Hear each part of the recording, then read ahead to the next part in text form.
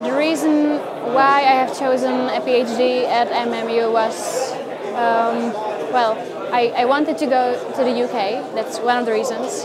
I wanted to do a PhD, and I'm part of the IRM, which is an institute researching the human movement, and it seemed nicely linked with the physiotherapy training I had. I have done my bachelor's as a physiotherapist and my master's in physiotherapy as well. And basically at the end of my 5-year training, I asked my supervisor what's the possible career path for me, and she suggested a PhD. And afterwards I looked into different options in different countries, and I found this vacancy, and I applied to MMU to this particular PhD. My research is, as I said, dealing with people with knee osteoarthritis. We work in the biomechanical lab, and we let the people walk up and down a 7-step staircase, and we compare the biomechanical differences between people with knee osteoarthritis, comparing them to people without, so healthy age and BMI matched controls. We are hoping to find differences that are hopefully, possibly going to be linked with some intervention. So we are hoping to find something that we can work on later on and do an intervention study. The implications of my research are quite wide, I hope, anyway, because we're doing research with knee osteoarthritis.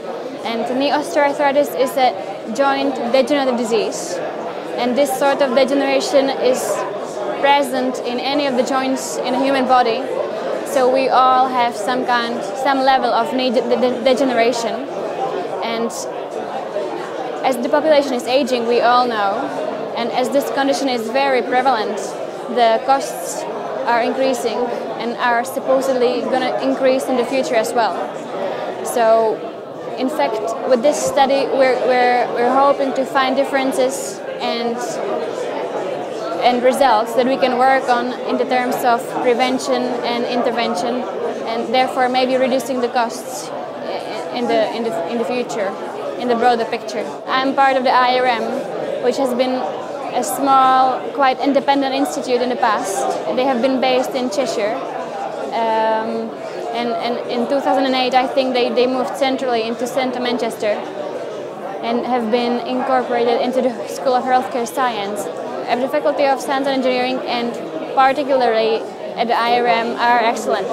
So despite the leave of couple PIs, due to many different reasons, the facilities are excellent.